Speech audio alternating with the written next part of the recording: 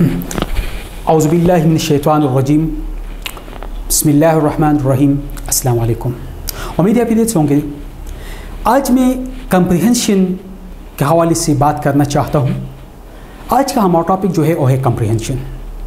And दिट topic जो है ये इम्पॉर्टेंट है for all level of examination में। इंग्लिश पेपर में खासकर जब हम CSS PMS या इसके अलावा कैडेट कॉलेजेस के लिए या इसके अलावा दीगर जो कॉम्पिटिटिव एग्जामिनेशन है उस लेवल पे जब हम अप्लाई करते हैं तो एक ये सवाल बहुत इंपॉर्टेंट क्वेश्चन है जो इसको आस्क किया जाता है। लेवलिंग मुख्तलिफ है। अब कैडेट कॉलेज लेवल पे डिफरेंट लेवल का है, CSS पे डिफरेंट है, PMS पे डिफरेंट है, इसके अलावा दीगर कॉम्पिटिटिव एग्जामिनेशन में डिफरेंट है। लेकिन अब आते हैं ये कंप्रीहेंशन है क्या। Basically it is reading. ये एक रीडिंग स्किल्स है और रीडिंग जो है इट इज़ इम्पॉर्टेंट है। यानी अगर आप देखते हैं ना इस पिक्चर में स्टूडेंट्स है, इसके बहुत सारी किताबें हैं। यानी अगर हम स्कूल पढ़ते हैं, स्कूल में बहुत सारी किताबों से हमारा वास्ता पड़ता है। डेली लाइफ में डेज़ में बहुत सारी किताबें हम पढ़ते हैं। अब जॉब मार्केट जो है आजकल डिमांड ये है, वो वर्क फोर्स, वो बंदा जॉब में मार्केट्स में चाहिए, वो बंदा कैडेट कॉलेज में चाहिए, वो बंदा हमें CSS PMS लेवल पे चाहिए जो बल्कि मोर हाईली एजुकेटेड हो, जिसके पास बहुत ज़्यादा नॉलेज हो। तो देयरफॉर जब भी आप अप्लाई करते हैं कैडेट कॉलेज के लिए तो हज़ारों स्टूडेंट्स जो है, कैंडिडेट जो है वो भी अप्लाई कर रहे होते हैं, वो भी आपके साथ कंपटीशन में होते हैं। तो देयरफॉर जो मोस्ट मुनासिब लोग होते हैं, जिनके पास ज़्यादा अच्छी नॉलेज हो, उन लोगों को सेलेक्ट किया जाता है। द रीज़न इज़ दैट कि पीपल जो है जो रीडिंग करते हैं is much any more and need for reading comprehension चाहिए and communication skills verbal writing has increase. जो लोग बहुत ज़्यादा किताबें पढ़ते हैं उनके पास ज़्यादा नॉलेज होती है। जो जितनी ज़्यादा नॉलेज होगी उनके लिए दो चीज़ें चाहिए। नंबर फर्स्ट कंप्रीहेंशन चाहिए। कंप्रीहेंशन मीन्स कि आपको शॉर्टली एक चीज़ को पढ़ के आपको अंदाज़ा हो जाए कि ये पैराग्राफ के अंदर मेन थीम क्या है, मेन क्या है। और सेकंड चीज़ जो है वो कम्युनिकेशन स्किल, आपके वर्बल और राइटिंग स्किल होनी चाहिए। तो इस हवाले से जब मैं आज आपको बताने वाला हूँ तो मोटिवेशन इज़ नेसेसरी आपके लिए है। मोस्ट पीपल, चिल्ड्रन और एडल्ट जो है don't spend any portion of their free time on reading. हम ज़्यादातर रीडिंग नहीं करते हैं because that is the habit कि मेजॉरिटी ऑफ द स्टूडेंट जो है वो रीडिंग नहीं करते। जब आप रीडिंग नहीं करोगे तो आपका ये स्किल जो है कंप्रीहेंशनली एक चीज़ को समझना, ये स्किल आपका कम पड़ेगा। Without communicating, without committing time to reading no one can gain the reading skill. आप रीडिंग स्किल या नॉलेज हासिल नहीं कर सकते। अगर आप रीडिंग नहीं करोगे तो इट मीन्स दैट कि आपके पास जो है वो स्किल नहीं है, वो नॉलेज नहीं है। बिकॉज आपके लिए रीडिंग मस्ट है। ठीक है, अगर आप स्कूल में, वर्क में, लाइफ में कामयाब बनना चाहते हो तो first thing is that you should and must read the book. आप किताब पढ़ें। किताब पढ़ने के बगैर आप कभी कामयाब नहीं हो सकते। आपके पास कभी नॉलेज आप नहीं सीख सकते। आप कभी चीज़ों को कंप्रीहेंस नहीं कर सकते। आप कभी चीज़ों को जज नहीं कर सकते हैं। The best way to improve your reading is reading alert. बहुत ज़्यादा पढ़ोगे उतनी ज़्यादा आपकी कंप्रीहेंशन बढ़ेगी, उतनी ज़्यादा आपकी एबिलिटी बढ़ेगी, उतनी ज़्यादा आपके अंदर एक इम्प्रूवमेंट आएगी। तो that is the best way. According to dictionary के मुताबिक कि PCT for understanding, fully understanding की जो कैपेसिटी होती है, जिसमें द एक्ट ऑफ एक्शन, जिसमें आप मुकम्मल तौर पर पैराग्राफ की मीनिंग को अंडरस्टैंड कर ले, इसको हम कंप्रीहेंशन कहते हैं। और इसकी रीडिंग जो है रिसीव कर ले या टेक करे द सेंस, लेटर और सिंबल जो मौजूद है। यानी पैराग्राफ बेसिकली लेटर से बना होता है, हरूफ से बना है, उसके अंदर मुख्तलिफ़ किस्म के कौमें शामिल हैं। उनके अंदर जो सेंस मौजूद है, उस सेंस को जब आप हासिल करते, उस सेंस को अंडरस्टैंड करते तो दिट इज़ कॉल्ड, इसको कंप्रीहेंशन कहते हैं। और अंडरस्टैंडिंग द मीनिंग, जो रिटन चीज़ मौजूद है, जो प्रिंटेड है, चाहे वो आपको एग्जाम में जो देते हैं ना प्रिंटेड फॉर्म में, अगर उसके अंदर की मीनिंग, सेंस को आप समझते हैं तो दिट is called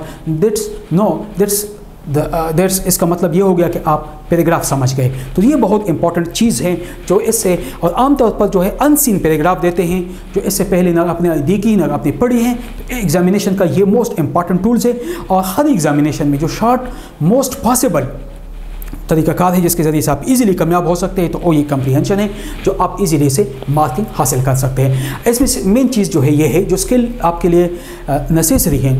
first main idea आपको चाहिए कि मेन आइडिया क्या है, किसके बारे में हम टॉक कर रहे हैं। सेकेंडली इन्फ्रेंसेस, मेकिंग इन्फ्रेंसेस, और आप उनसे इन्फ्रेंस कर सकते हो, उसे कंक्लूजन ड्रा कर सकते हो। Third recognising a text pattern of organisation, pattern of the trend. मिसाल के तौर पर कैडेट कॉलेज लेवल पे अगर आप जाते हैं ना, तो कैडेट कॉलेज लेवल पे आपको छोटा सा एक पैराग्राफ देते हैं जिसमें ज़्यादातर स्टूडेंट 7th क्लास के स्टूडेंट के अकॉर्डिंग उनके एबिलिटी के मुताबिक पैराग्राफ देते हैं, and you have to understand वो चीज़ें हैं, वो वेकेबलरी यूज़ करते हैं जो आपके लेवल के मुताबिक है। अगर CSS PMS है, कॉम्पिटिटिव एग्जाम है, तो उसी लेवल पर जो पैराग्राफ देते हैं according to their graduation level के मुताबिक पैराग्राफ टर्मिनोलॉजीज देते हैं, ठीक है। फिर समराइज़ करें और उसके बाद रीड कर ले इंफॉर्मेशन डिटेल, जो क्वेश्चन आपको दी है उनको आप पढ़ ले 1 by 1। फिर उसके बाद जो है आप कोशिश कर ले जो साथ में कभी कभार बाज़ लेवल पे ग्राफ्स, टेबल और चार्ट्स, डायग्राम्स भी देते हैं, अगर दी हैं तो ठीक है, नहीं दी हैं तो खासकर जो AO लेवल है वहाँ पे मुख्तलिफ डायग्राम्स देते हैं। आप डायग्राम से भी जज कर सकते हैं कि इस डायग्राम में क्या है और क्या पूछा गया है।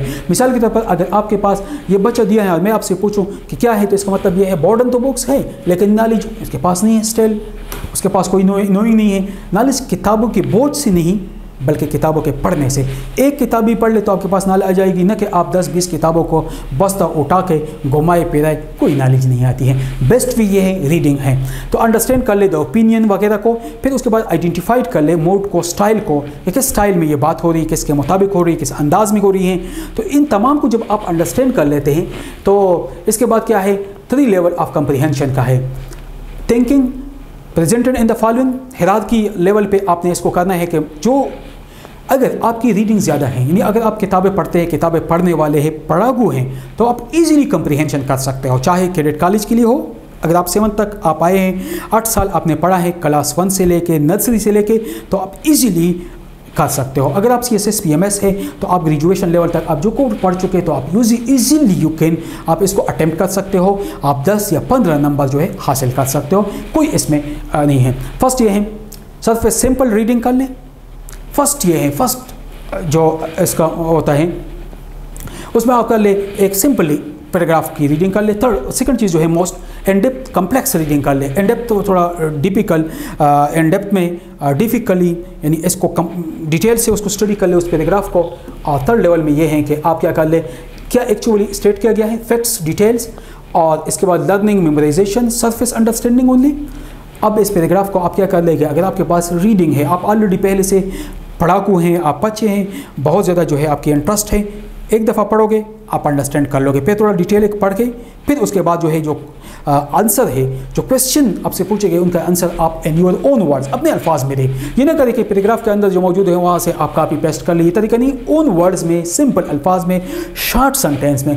मैं हमेशा स्टूडेंट से यही बात कहता हूँ, मैं हमेशा स्टूडेंट को यही मोटिवेट करता हूँ, शॉर्ट सेंटेंस इस्तेमाल करोगे तो उसमें गलतियाँ कम होएगी, उसमें कॉमा, फुल स्टॉप और इसके अलावा जो आपके स्ट्रक्चर ऑफ द सेंटेंस है दैट विल बी गुड होगी, ठीक है। तो टेस्ट में कैटेगरी में आपके objective test dealing with true false वगैरह, सब में ट्रू फॉल्स है, या आपके उसके हवाले से मल्टीपल क्वेश्चंस है या ब्लैंक क्वेश्चंस है, कॉमन क्वेश्चन है, तो आप उसको थिंकिंग करके कि what, when and where question, ये क्वेश्चन जो है कहाँ पे पैराग्राफ में है और पैराग्राफ में लाजमी वो क्वेश्चन का आंसर मौजूद है, आपने सिर्फ उसको फिर फाइंड करना है। तो इस तरीके से आप इसको लिख सकते हो। सेकंड लेवल ये है, अगर बहुत ज़्यादा है तो आप क्या कर ले, आप उसमें इंटरप्रेट भी कर ले, आप उसको एक्सप्लेन भी कर सकते हो। फर्स्ट लेवल में सिंपल रीडिंग है और simple reading of your question है तो आप जवाब दे सकते हो। अगर इसमें कोई लॉजिकल मेकिंग है या गैस वगैरह है तो आप उसको कर सकते हो, लॉजिकल इन्फ्रेंसेस कर सकते हो, ये सेकंड लेवल है। लेकिन ये लेवल ज़्यादातर पर CSS PMS लेवल पे है, जिसमें आपसे मांगते इस तरह क्वेश्चन जो कि रिलेटेड है, जो इन्फ्रेंसेस जिसमें लाजमी होती हैं, लॉजिकल आर्गूमेंटेशन लाजमी है इंफॉर्मेशन के बेस पे। इसके लिए जो मैं इस चीज़ में आपको सजेस्ट करता हूँ, रीडिंग बॉक्स, आप रीडिंग कर लें, ठीक है। तो आप इसमें थर्ड लेवल जो है उसमें अप्लाइड कर लें, what was said and then what was mean by what was said, जो कहा गया उसका मतलब क्या है, इसको प्रैक्टिकली आप अप्लाई कर ले, एनालिसिस कर ले, फिर उसको अप्लाई करें। और अप्लाई करने के बाद जो है आप तमाम सिचुएशन और इन्फॉर्मेशन को एक जगह पे कर ले और उसको अप्लाई करना शुरू करें। तो ये 3 लेवल है। Identify topic, main idea, supporting detail, ये है। यानी अगर आप for example first of all topic को आइडेंटिफाइड कर ले, मेन आइडियाज़ को आइडेंटिफाई कर ले कि what are the main ideas क्या हैं, क्या किसके बारे में बात हो रही है, and then the supporting detail, उसकी मदद से आप जो है पैराग्राफ, क्योंकि हर पैराग्राफ के अंदर जो भी पैराग्राफ आप पढ़ते हैं उसमें एक मेन आइडिया है, फिर उनकी सपोर्टिंग डॉक्यूमेंट्स है, उसके हवाले से उसके सपोर्ट में स्टेटमेंट होती हैं, और फिर उसके बाद थोड़ी बहुत डिटेल होती हैं। तो अंडरस्टैंडिंग ऑफ टॉपिक वगैरह जो है लार्जली ये एक कंसेप्चुअल वर्क है जो कि टेक्स्ट बुक मुख्तलिफ पैराग्राफ मुख्तलिफ आर्टिकल से लेते हैं, तो यू कैन ईजिली, और फिर उसके बाद आप कंक्लूजन भी ड्रा कर सकते हो। ऑलरेडी आर्गूमेंट मौजूद है, किसी अखबार से उठाते हैं, किसी बुक से उठाते हैं, according to your level must है। 7th में अगर आपके कैडेट कॉलेज के लिए तो 7 लेवल के मुताबिक होगा, CSS PMS के लिए तो अकॉर्डिंग टू योर लेवल आपको दी जाती है, तो इसको आप कर ले और फिर आप ड्रा भी कर सकते हो। Text book, chapter, article, paragraph वगैरह, सेंटेंस वगैरह जो है main ideas. Topic is the general theme of the message, message का जो जनरल थीम्स है जिस हवाले से है वो आपका टॉपिक होता है, ठीक है। And what is some called the subject, यानी वो आपका सब्जेक्ट मैटर भी है। Let's suppose it is about the, अगर ये प्लांटेशन के हवाले से है तो इट मीन्स कि प्लांटेशन के हवाले से होगा, इसमें प्लांट के बारे में। अगर इसमें क्लाइमेटिक हवाले से तो क्लाइमेटिक चेंजेस के हवाले से, क्लाइमेट्स के ऊपर इसकी बात हुई है। तो the main idea is the key concept, जो की कंसेप्ट है जिसके हवाले से पैराग्राफ है वो आपका मेन आइडिया होगा, ठीक है। डिटेल और मेजर और माइनर सपोर्टिंग मेन आइडियाज जिसको बयान किया गया है, चाहे अगर क्लाइमेटिक चेंजेस के हवाले से मुख्तलिफ एग्जाम्पल दिए है, प्लांटेशन के हवाले से एग्जाम्पल है, ग्लोबल वार्मिंग के हवाले से एग्जाम्पल है, इकोनॉमिक क्राइसिस के हवाले से एग्जाम्पल है, तो दे आर द मेन या मेजर या माइनर सपोर्टिंग आइडियाज़ है या सपोर्टिंग डिटेल्स है। मेन आइडिया को, पैराग्राफ का जो मेन आइडिया है रिलेटेड टू पर्टिकुलर टॉपिक या सेंट्रल थीम मालूम करना बहुत इंपॉर्टेंट है। एवरी पैराग्राफ हैज़ अ की कंसेप्ट या मेन आइडिया होता है। अगर आप 3 दफ़ा पैराग्राफ पढ़ोगे तो आपको मेन आइडिया का पता चलेगा कि what is the main idea and what about what we are talking, किसके बारे में हम टॉकिंग कर रहे हैं। The main idea is the most important piece of information होती है जो इस पैराग्राफ के अंदर मौजूद है। The Athar want you to know about the concept of paragraph. तो इस अथर का मकसद ये होता है, उस पैराग्राफ का मेन एम यही होता है कि आप इस पैराग्राफ के अंदर जो मेन थीम है उसको फाइंड करें, उस मेन थीम को आप हाईलाइट करें, देन यू कैन इजीली। तो मेन थीम आइडिया जो है और बिगिनिंग ऑफ द पैराग्राफ में आमतौर पर ओपनिंग पैराग्राफ में, स्टार्टिंग पैराग्राफ में चीज़ क्लियर होती है। जस्ट ये है आपने फाइंड करना है। फाइंड उस वक्त करोगे जब आपके पास रीडिंग स्किल होगी, जब आप बहुत ज़्यादा किताबें पढ़ते हो। कम से कम आपको चाहिए, अगर आप अपीयर होते एग्ज़ाम में तो एग्ज़ाम से पहले आप कोशिश कर ले कि तकरीबन आप जितनी ज़्यादा किताबें पढ़ सको किताबें पढ़ लो, आपकी रीडिंग हैबिट्स जो है वो इंक्रीज़ हो जाए, रीडिंग स्किल हो जाए। In the middle, at the end, और फिर उसके बाद मिडल में एक्सप्लेनेशन होती है और एंड में कंक्लूजन होती है। स्टार्ट में आपके पैराग्राफ मौजूद है, स्टार्ट में इंट्रोडक्शन मौजूद है, मिडल में एक्सप्लेनेशन होती है और एंड में हमेशा कंक्लूजन होती है। तो मेन आइडिया को इसी पैराग्राफ में स्टेट किया जाता है। मिडल में भी उस जो स्टार्टिंग पैराग्राफ में जो मेन आइडिया है उसकी मिडल में एक्सप्लेनेशन आपको मिलेगी और एंडिंग में उनकी आपको कंक्लूजन मिलेगी। The topic sentence announce general theme, portion of the theme, और जिसके हवाले से इसकी बात हो रही होती है। ऑल्दो द टॉपिक सेंटेंस में अपीयर एनीवेयर इन द, किसी भी जगह वो पैराग्राफ में जगह जगह आपको आती हैं जो बात हो रही होती है, जगह जगह जाहिर हो रही होती है कि ये उसी टॉपिक के हवाले से हम इस पैराग्राफ में बात कर रहे हैं, ठीक है। तो first thing you must able to do main idea of the paragraph, identify कर ले द मेन आइडिया को, टॉपिक को जिसके हवाले से बात हो रही है, the subject of paragraph. Your strategy for the topic identification is simply to ask yourself the question what is this about, What is this about? ये किसके बारे में है? You can ask from yourself. अगर एक पैराग्राफ आप पढ़ रहे हैं, आपने एक दफ़ा पढ़ लिया, पढ़ने के बाद अपने आप से पूछे कि ये पैराग्राफ किसके बारे में है, तो नहीं हुआ तो दोबारा पढ़ लो, नहीं हुआ थर्ड टाइम पढ़ोगे तो ईच एंड एवरीथिंग जो है वो क्लियर हो जाएगी और जो टेक्निकल चीज़ें हैं वो भी आपके सामने आएगी। और फिर उसके बाद ये है कि पैराग्राफ जब आप सपोर्टिंग सेंटेंस वगैरह जो मेजर या माइनर डिटेल्स जो इनसाइड द पैराग्राफ मौजूद है हेल्प करेंगे एक्सप्लेन करने में या प्रूफ करने में मेन आइडिया में, और सपोर्टिंग आइडियाज़ है जिसके बेस पे वो जो आपने थीम को सेलेक्ट किया दे फर्दर एक्सप्लेन करते उसी थीम को, उसी एक्सप्लेनेशन को, उसी मेन आइडियाज़ को। द लास्ट सेंटेंस जो है पैराग्राफ का वो कंक्लूडिंग सेंटेंस है, जहाँ कंक्लूजन मिलती हैं, जहाँ एंडिंग होती हैं और ये सम अप होती है डिस्कशन की। तो वो पॉइंट के बेस पे आपको पता चलेगा कि ये पैराग्राफ जो है स्टार्टिंग में जो कुछ मैंने सेलेक्ट किया उसके हवाले से एक्सप्लेनेशन थी, मेजर भी माइनर भी थी, और उसके हवाले से एंडिंग भी है, कंक्लूजन भी उसके हवाले से है। फिर उस पैराग्राफ के बेस पे हम न्यू इन्फॉर्मेशन को प्रेजेंट कर सकते हैं, इंट्रोडक्शन, ट्रांसलेशन या समराइज कर सकते हैं। फिर आप जब मेन आइडिया को ऑफ द चैप्टर या सेक्शन या मेन एलिमेंटेशन वगैरह, तो इस बेस पे आप क्या कर सकते हो कि यू कैन इजीली फाइंड कर सकते हैं। एक्सरसाइज ये है, आपको एक पैराग्राफ देते हैं, अंडरलाइन कर ले, मेन आइडिया को write down in your own words, what are you conclude from the information. आपको एक इन्फॉर्मेशन देते हैं, اور اس انفارمیشن کو پیراگراف کو آپ نے کیا کرنا ہے, اس کو پڑھنے کے بعد اس کو جب آپ پڑھو گے تو یور اون ورڈز میں آپ جواب دیں. یعنی اس کا مطلب یہ ہوتا ہے کہ the role of conduct during the examination are clear. Know books, know calculator, know paper allowed in the examination room. Protector جو ہے الاؤڈ نہیں ہے. اینی ون, اگر کوئی اس طرح نہیں ہے کہ آپ آسک نہیں کر سکتے ہیں, not from your student, not from any person, because it is your ability test. اور آپ کے ایبلٹی ٹیسٹ ہیں اور آپ کی جو ہے پراپر آپ کا جو ٹیسٹ ہوتا ہے آپ سے پوچھا جاتا ہے you should have under line the first sentence in the paragraph, this is the main idea.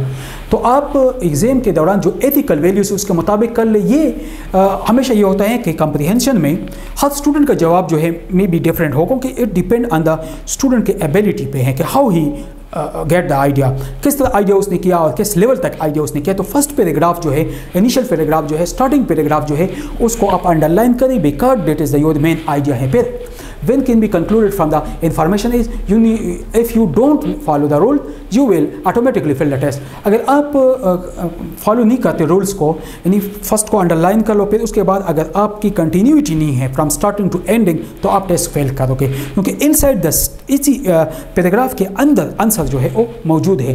This concluding information is found in the last, اور کنکلوڈنگ انفارمیشن جو ہے لاسٹ پیراگراف میں موجود ہے. You can't کمپریہینس the subject matter if you haven't identified the topic, the main idea and the. اگر آپ main idea کو identified نہیں کر سکتے ہیں تو it is difficult for you کہ آپ مین اس کو آنسر دے سکے. تو بیسٹ طریقہ یہ ہے زیادہ سے زیادہ کتابیں پڑھ لو اکارڈنگ ٹو یور لیول. جتنی آپ کی ریڈنگ اسکل زیادہ ہوگی, جتنی آپ کے پاس نالج زیادہ ہوگی, اتنی ہی زیادہ انداز میں, بہتر انداز میں آپ اس کو سالو کر سکتے ہو. اس کے اندر کوئی مشکل نہیں ہے, ایزی ہے.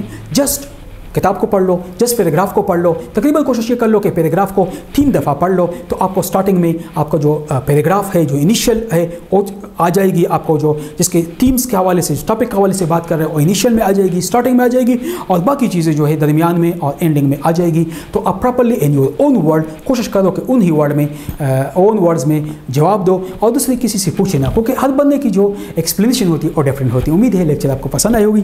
امید. Thank you. اللہ حافظ.